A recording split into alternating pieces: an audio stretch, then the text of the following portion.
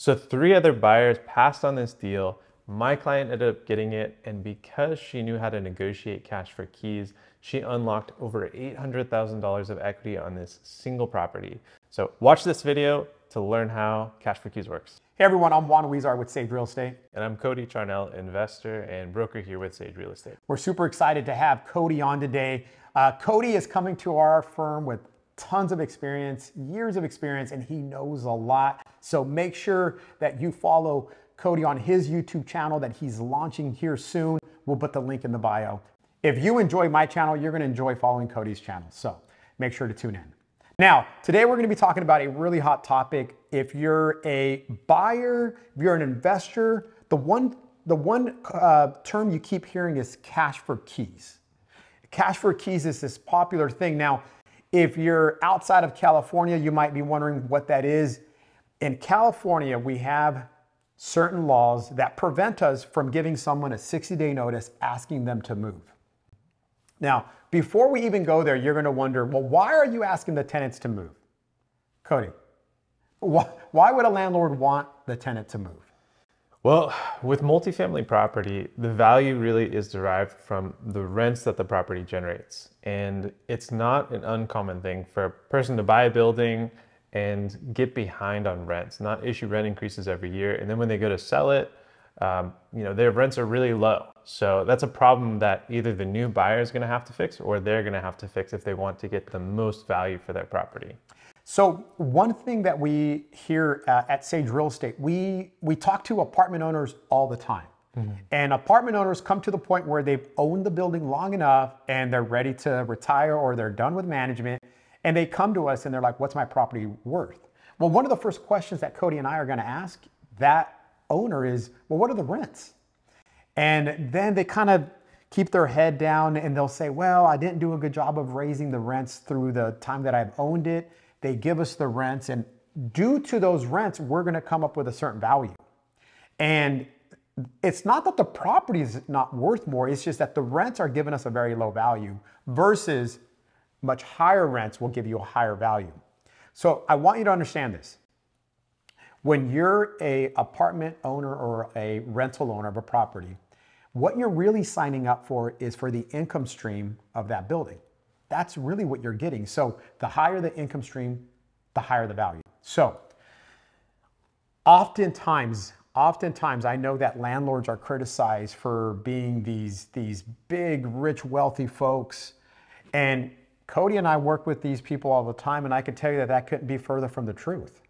They're blue-collar people. Sometimes English is a second language. They were certainly tenants themselves at one point, and they had to buy units because this was a way for them to what?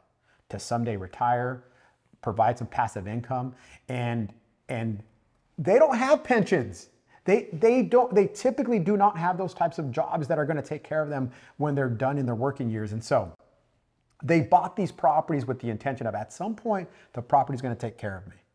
But it doesn't start off so great, does it? Not usually.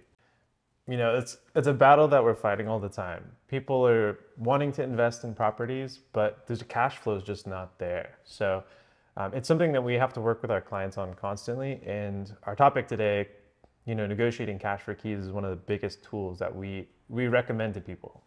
So a lot of times when Cody and I analyze a property for a client, they're going to say a couple things. They're going to say the property doesn't cash flow, mm-hmm. the property doesn't pencil, or the property doesn't make sense, or I don't want to be negative. So these are the reasons why someone is not going to buy a property. Now here's one thing that it's critically important that I need you to take away from this video. The income of today is not the income of tomorrow. What does that mean? That means that the income that you're looking that building's currently producing, that is at a snapshot of today. There are tactics to increase that rent. So the cash for keys is one of those. It's probably the fastest way to get you there. Now, before anybody watches this video and contacts us and criticizes us for making the cash for keys video and how dare you show people how to do this, this is the way that we're presenting it, the way that we follow cash for keys is truly a win-win. It's a win-win for the landlord, and it's a win-win for the tenant. A lot of times tenants are in a situation where they were already thinking about moving they've already saved up to buy their first house. And this lump sum that is negotiated with the owner is just bonus. It's cherry on top. So we're going to talk about the do's. Where should because this situation is going to apply to two people. One, you're an owner with really low rents and the value of that property is not acceptable to you. So you're someone who's going to say, well, after talking to a company like us, you've realized, well, I need to get the rents higher or I need to get them vacant, because that's what buyers want. The buyers will typically want vacant units for the reason that they could set what they would call a market rent. So what that means, a market rent means a much higher rent. So that's going to be, so the seller might be looking at the cash for keys option before listing with us. Two, we helped a buyer buy a property and the rents are so low that this property is losing money every single month. So now we need to come in and raise that rent. So what are some common do's in negotiating cash for keys? I think the biggest one is be compassionate. So remember, you're asking someone to leave what's been their home for probably a couple years. They're in a situation where their rent is low. So you don't want to come at them combatively. You want it to be a win-win. So one other thing, a big do is don't start too low on the amount that you offer. Make sure to keep in mind, they're going to have to put down a new deposit at a new rental property or at a new unit that they're going to rent. There's going to be moving expenses. So take that into consideration. One thing that we also like to do is offer to be a rental reference to help them get into that new apartment unit that they're going to rent.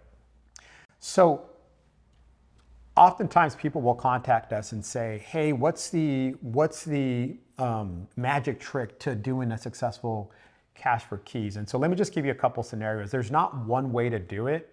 There's not one form. There's not an attorney that you hire. It's when Cody's talking about being compassionate, I'm going to just give you a scenario. Okay, I'm going to play the role of the landlord. And the way that I would do it is if I'm a landlord of a building, whether I just bought it or I've owned it for a really long time, and if I have a good relationship with the tenants, meaning that they don't hate me, right? Because sometimes that's going to happen. So if I have a good relationship with the tenant, then I could probably have an open discussion. I do not want to text. I don't want to send an email. I don't want to send a letter. I do want it in writing, but that first communication to me, it has to be in person. So I'm going to give you a perfect example. I'm going to go to someone's house. Hey, Cody, how's it going? I know you've been living here for 10 years. We've owned it for 20 years. I've appreciated having you as a tenant. I wanted to let you know that I'm thinking about retiring and I'm thinking about selling this building. Typically what's going to happen is someone's going to buy the building and I really can't control what they do. So whether they ask you to move or what they're going to do, I can't control that. So with that being said, currently state law requires that I could potentially offer you $4,500 to relocate so long as I meet certain requirements in terms of renovating the unit. But instead of offering you $4,500 to move and you don't have to sit here through the sales process, I'd like to offer you $6,000. So you let them think about it. You're not pushing the scenario on them. You're being compassionate. You're being genuine. And then in my back pocket, I'm like, think about it. Here's just a quick letter highlighting when you would be receiving the money, which is typically at the end of the process. What do you think of that approach? I really like it. I mean, you're offering them a way to exit the unit on their terms. You're offering more than what the government requires you to offer. So really, it seems like a pretty big win for the tenant. I think if I was a tenant, I would think, wow, this landlord is taking care of me. And we've been doing this a very long time. And whether you're having to raise rents, I always like to do everything from a in-person approach. Okay. Now, if you have a property manager and if your property manager is capable of having that discussion, if the property manager knows how to handle that situation, then you can leave it up to them. Now, let's get into part two, which is a do that we recommend. Mm-hmm. If you as the owner know that you're not the right person, there are negotiators. Like, I don't want to call them, let's call them professional cash for keys negotiators. Okay, so tell us about what the service that they offer if you as a landlord believe that you're probably not the best person to tackle that situation? Yeah, so actually I've used these people myself in the past. And what they do is they approach the tenant on your behalf and they have these conversations. They've done this hundreds, if not thousands of times, so they know what to say. Sometimes it's good to have an intermediary because when you're talking directly to the tenant, it can be a little combative. They see you as the landlord. You're the one that's asking them to move. If you have a third party go in and say, hey, this is the situation. We have the landlord on this side and you on this side. Let me help you guys come to an agreement to make this a win for everyone. Sometimes that can help a lot. So these consultants, you can hire them to negotiate, based on results. So you'll pay a fee up front, and then if they're successful, you pay an additional fee on the back. So it's not like you're just paying the entire fee up front and hoping that they're going to make this work. It is really based on results. I was selling a building. The owner hired one of these negotiators off of my recommendation because I didn't think the owner was too emotional about the whole thing. And so I recommended that someone that they hire. And so let me just give you an example of fees. Do not quote these as it could change in a different situation. So this gal came out, the owner gave her $1,000 to kind of open up the negotiations. And then upon completion, he gave her another $1,000. So he paid $2,000 to her, and she negotiated the fees with the tenant, which was roughly in this scenario, like $5,000.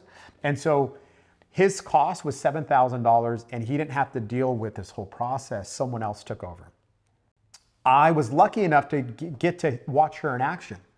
So she went in there, blank piece of paper, wrote down a number and said, this is the figure that the owner would like to offer you if you're willing to accept it. At no point did she say, you must take this, we're demanding this of you, there's a timeline. That was not the case. It was an open discussion. She got to hear the tenants out, and they settled on a price right in front of me.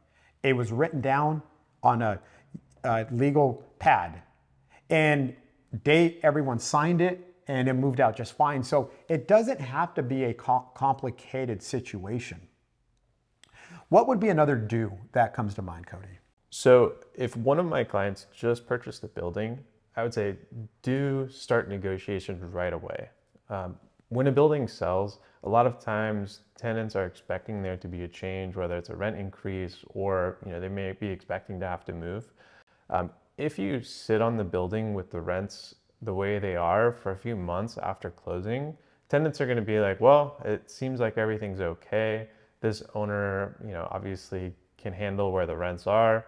And then if you approach them later and ask them to accept cash for keys, it may throw them off a little bit. So my clients have had better luck negotiating immediately after close. So I'd say don't wait, just get on it right away. And I agree. If you're working with someone like us, we're gonna, we tell people that when we help someone buy the first apartment building, we're in it for the long haul. So we're not just in it for the transaction portion. You close and then you're on your own. We're gonna stick with you. We're gonna help this process too. And so when Cody says start it immediately, well, what he means is when we were helping you buy it, if part of the business plan, this is a business. You're buying an apartment building, that's a business. It's a complete up and running operation. If your business plan is to get started on the cash for keys process right away, then we need to get started immediately, okay? And it makes sense that the tenants at this point, I get to speak with a lot of tenants because on buildings that we're selling, I have to go speak with them. Not so much about this topic, but they will always ask me, hey, I know that you're the one selling the building. Are they going to ask me to move? And I remind them, hey, there's state laws protecting you. And there's going to be certain cities. And so whoever's watching this, we are going to be using the statewide rent control versus individual cities. More and more individual cities are passing their version of rent control, and they're a lot more restrictive than the statewide.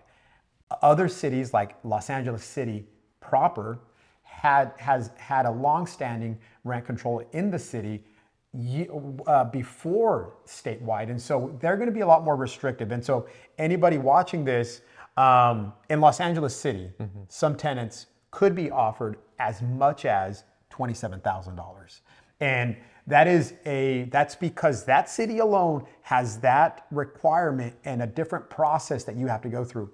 Most other cities don't. The majority of the cities don't, but there is statewide rent control that you have to go through. And so getting started early, giving them notice is a definitely must do.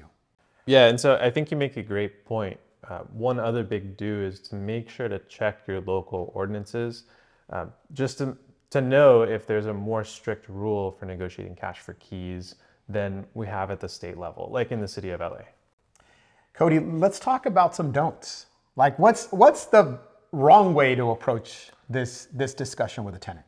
So one big don't is don't negotiate with the entire building at the same time. So what can happen is, let's say you close on a building, you're excited because it's a big value add deal, there's lots of upside in all the rents, and you want to go and give notice to all the tenants or try and negotiate with everybody right at the beginning. What can happen is those tenants can talk to one another and they can collectively bargain against you. So it can kind of work against you. It's better to negotiate deals with tenants kind of individually and work your way through the building. So kind of going back to the business plan, is if you're buying, in this case, let's call it a 12-unit building, maybe say, well, we're only going to start off with maybe 3 of them, right? And then the rest are just fine, and then you kind of work your way through. That's probably the right strategy. What are a couple don'ts in this situation? So we kind of already talked about this one, but don't start too low. That's a big one. So if you're trying to get away with offering a couple $100 for somebody to leave, it can leave a bad taste in their mouth and make the rest of the negotiations much more difficult. Sometimes they don't realize that it's a negotiation and that you may be willing to go up in price, and then they might clam up and stop talking to you altogether. Another big one, don't harass the tenants. So sometimes tenants just don't want to talk, they don't want to hear an offer, and you don't want to push them because harassment can get you in a lot of trouble as a landlord. So just, if it gets to that point, maybe switch strategies, maybe stop trying to force the cash for keys option. And then the last one is don't get emotional. So this is a business, sometimes it can feel like a lot of money that you're paying to a tenant to leave a building that you own. But what you have to remember at the end of the day is by being able to raise rents, you're going to add a significant amount of value to this building, and it can get emotional for the tenant. You're asking them to kind of uproot where they've been living. It can disrupt their lives. So you have to be understanding of that, and it's easy to kind of get wrapped up in these talks with tenants and get emotional and make bad decisions. So just try and avoid that. One thing that I recommend when we're looking at the cash for keys scenario, Cody, is figure out, if you're thinking about selling, okay, what is the as-is value? What is the as-is values? What does that mean? That means with the current low rents, we've determined that this is what the property's worth, okay? Now, we are gonna do an analysis. Well, what happens if we're able to successfully negotiate cash for keys and deliver the property vacant? For those watching, sometimes, and especially in Southern California, a lot of investors look at buildings and their first question is, can all the units be delivered vacant? Why are they asking that? Well, they do not have to go through this cash for keys process. Someone else has done it. Okay, well, there's benefit to that. And so from our perspective, we're gonna say the as-is value with the low rents is this much. We believe that the value would really be this. Now, in some cases, Cody, I mean, that value could shoot up $250,000, $500,000. I mean, it could be substantial. That's not always the case. Sometimes it might only be like another 10%. Okay, so then we have to work backwards. Is okay, if the property is going to go up by $100,000, how much are we willing to pay to get to that point? So this is all an equation. This is not us just choosing a number and going with it, or that feels right, or let's meet in the middle. This is an educated decision that we're doing because we were trying to achieve a certain value. And so again, if you're working with us, that's a service that we're going to provide you as is, and what will it be, and we'll support it with data. Okay, so that's something that we definitely recommend. Now, we're going to get into some other creative ways, because The cash for keys is one option, but there really is a few other ways that you may have not heard. Talk to us about the makeover. Okay, so this is a strategy that I've also used in the past. We call it the apartment makeover. And in the situation in which I used it, the tenants, they were having a hard time finding another property that was going to accommodate them, and they didn't want to accept a cash for keys payout. Okay. Wanted to work with them. So what we decided to do is I paid for them to move into a hotel for a couple weeks. I renovated their unit, and then they moved back in with a new lease at a new market rent. And they got a brand new unit. They're much happier in it. I get a higher rent for that unit, so I'm happy too. So let's break down that exact scenario. A lot of times, if we go into it thinking that the cash for keys is they have to leave, well, let's think about that. If they leave, they have to go rent somewhere else. So they have to go to a completely new place that they may not know, like, and trust. Well, guess what? If they've been longtime tenants in the building that you just purchased, which was the case with Cody, they know, like, and trust that neighborhood, that area. They feel comfortable there. So naturally so. And typically when someone's a tenant and they've been in it for a long time, it's really hard for a landlord to come in and do the entire kitchen, do the entire bathroom. Every now and then a landlord can paint, maybe do flooring, but it's really hard for them to do what we call substantial renovations, okay? Where they've completely repositioned the building via just a complete remodel. And so the apartment makeover is, okay, you want to continue living here? What if I offered you this? Now, it's always what if I offer you this? We're not making them do anything, which is it's simple options. And so it could be that they've been living there for 7 years and, the cabinets are not, they're just dated and they would love for them to be improved. Well, I'll tell you that most landlords are not going to improve it until it's vacant. So that means when it gets improved, the tenants are long gone and they never get to see how much nicer it is. But in this situation, the apartment makeover, it's a simple conversation. Would you be willing to do this if I could remodel it? If so, then the rent would be this. Okay. That again is done via a conversation, and then we put everything in writing, okay? So those two things. And again, with the apartment makeover, that's something that you as the owner could definitely do, 100%. If you're buying something, that's a simple conversation. If you're selling, that's another conversation that you could have because you're trying to accomplish the same thing in that specific scenario. What's another creative option that some of the folks may have not heard of? So another option is called the tenant shuffle. So this works really well in buildings where there's similar units. Like let's say you buy a 4-unit and it has all 2-bedroom units. You bought it, all 4 of the rents were low. You negotiated cash for keys with one tenant, so now you have a vacancy. Let's say you remodel that vacancy. Well, your next step is either to lease it out to a new tenant, or you could look at offering it to the existing tenants in the building. And not only would they be paying a higher rent than they're paying now, but you get another vacancy. So you shuffle them from their current unit into this newly remodeled unit in this building that they already know, like, and trust. And it can save you a lot of money by not having to pay them, cash for keys. I love this scenario, and it's crazy how a lot of investors don't think this. They don't think if you remodel one unit, you have to start over meeting a new tenant. That's starting all over. Well, you don't know what the tenant's going to be like. They don't know what you're going to be like. So it's this complete unknown. Can you find someone to rent it? In Southern California, we have a housing shortage. So of course it's going to rent. But why not offer it up to the existing tenant base? I think that is a glaring mistake that is done all the time. Offer it up to the existing tenant base. Start there before you put it on Zillow. Give them the option. Because all we're doing in all of these scenarios, I want everyone to be very clear, we're giving options. Again, at no point are we saying you must do this or we're demanding this of you, because that's not the approach that we think anyone should be taking. Again, if you're lucky enough to be a landlord, and I'm going to say a couple things about that. Yes, you're lucky enough, but you did take a lot of risk. You did a lot of savings to be able to save up that money, to be able to go qualify and be able to purchase it. If you're lucky enough to be in that position, now you took a lot of risk. I respect that.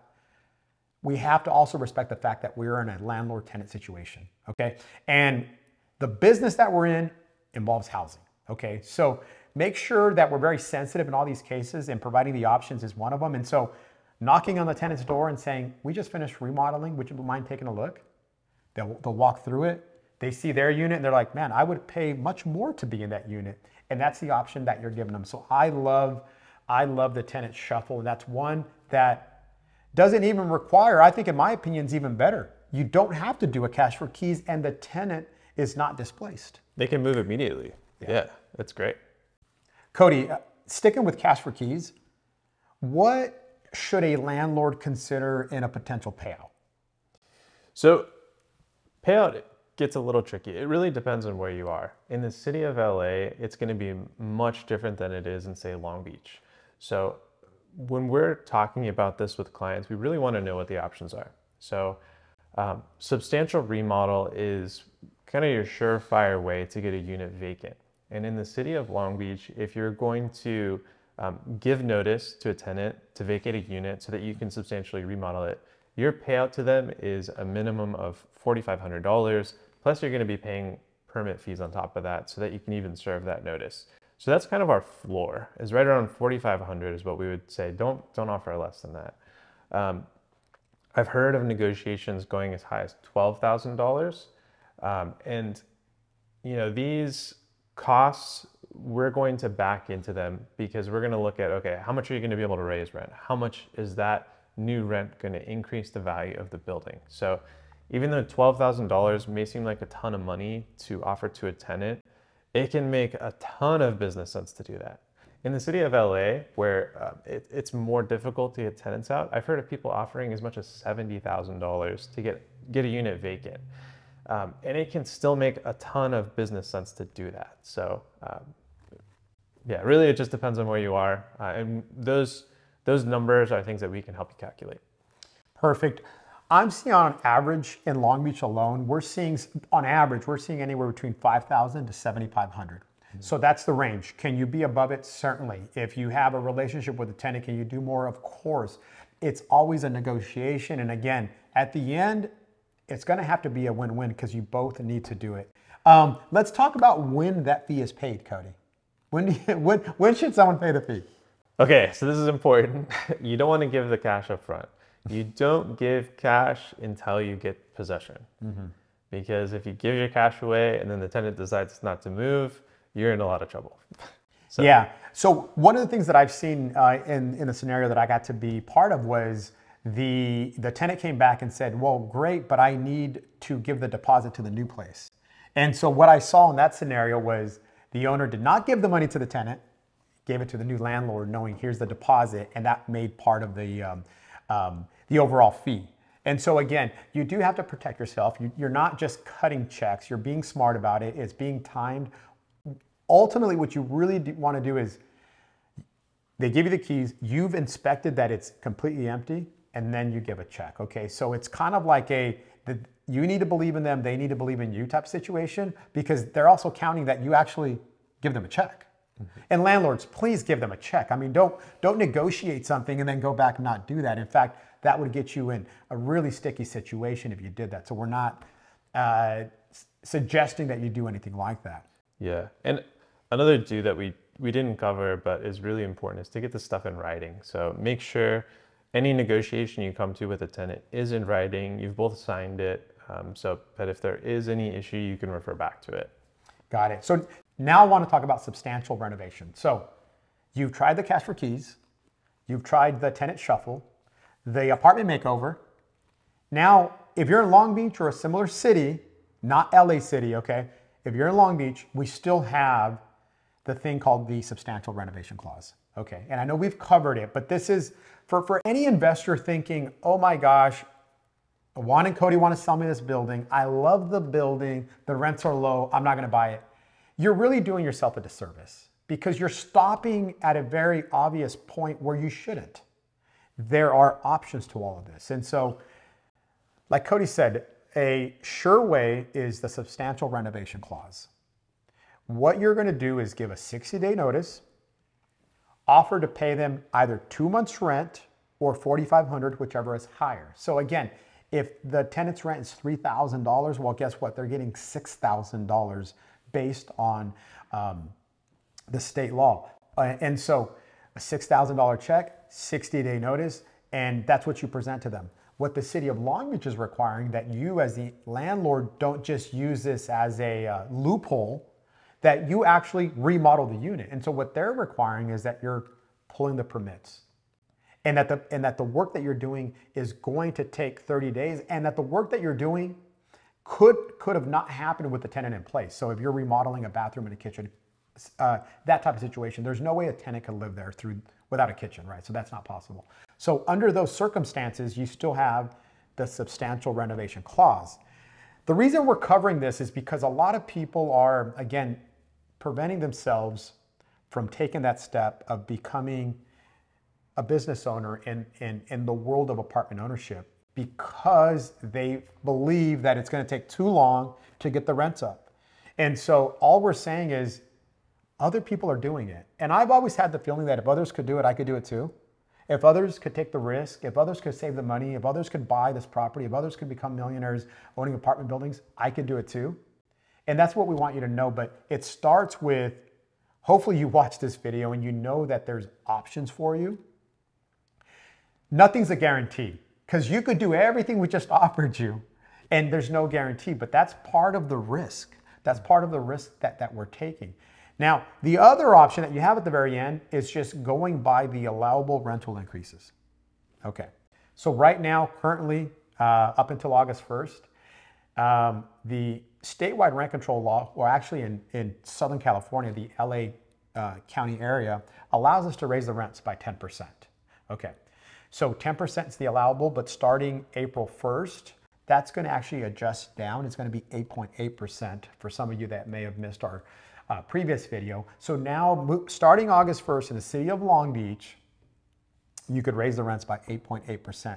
That is another way, is that if you're an investor and you're buying a building and none of these other options worked, or you decided that you didn't want to do those options, it's still important that you're adjusting the rents. Because why? Because inflation is happening around you, whether you like it or not. So everything is getting more expensive. And so you as a landlord need to be prudent enough to say, well, I bought this building, it's losing me money, and I want to at least make it break even. All right, because there's not this excessive cash flow like a lot of people think.